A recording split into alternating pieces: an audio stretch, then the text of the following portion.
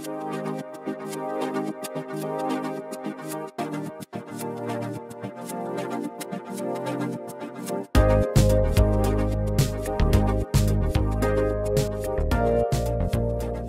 is to show the proper installation technique for a Thinsulate climate control window film.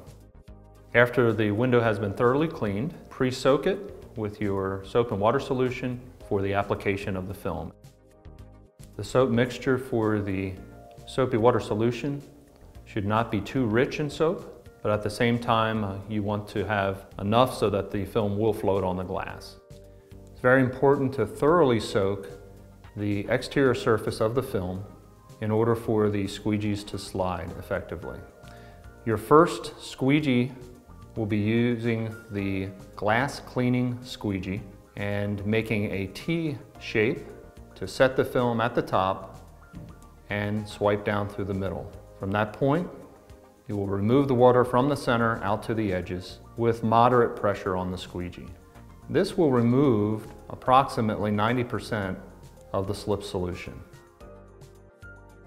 Before proceeding on, it's appropriate to trim the edges at this point, flush with the gasket or frame of the window.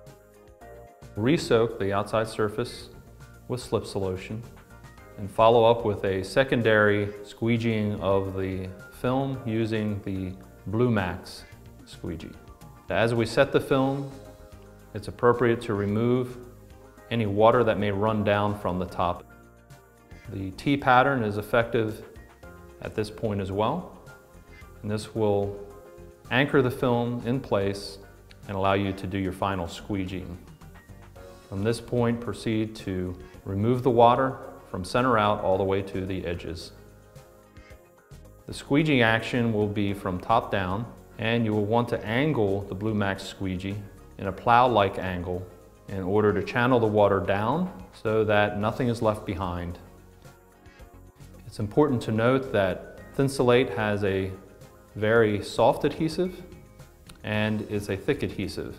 This pattern will ensure that no water is left behind or trapped in the film.